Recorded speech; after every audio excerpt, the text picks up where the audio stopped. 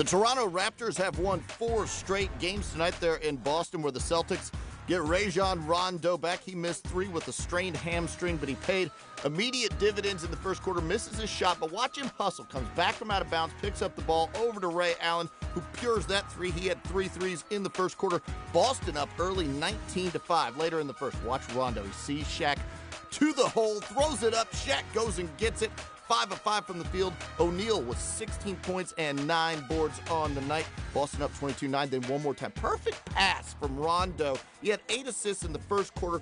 Boston up 26-12. Second quarter now. Linus Kleza inside with the floater. That misses, but Amir Johnson there for the cleanup work. 11 points and 6 boards for Johnson. Then it's Andrea Bargnani with the layup inside. He had just 11 points. That's half his average. Boston up 40-35. Paul Pierce playing a little defense. He gets the block.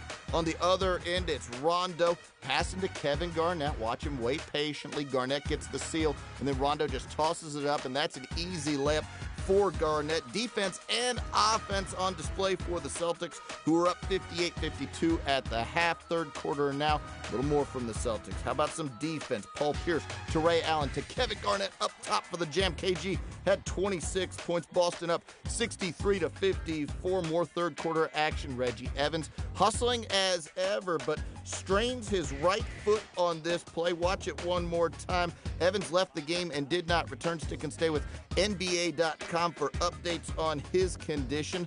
As we move it to the fourth quarter, you see Evans walk off the court. Linus Kleza in the corner. Nice head fake here. Gets himself open. Jump shot is good. He had 18 points and 7 boards, but Boston still up by a half dozen, and it's Rondo one more time. Finds Paul Pierce open in the corner for 3. Pierce splashes that one home. He had 14 assists for Rondo in his return. The Celtics get a 9-point win. Final score 110-101.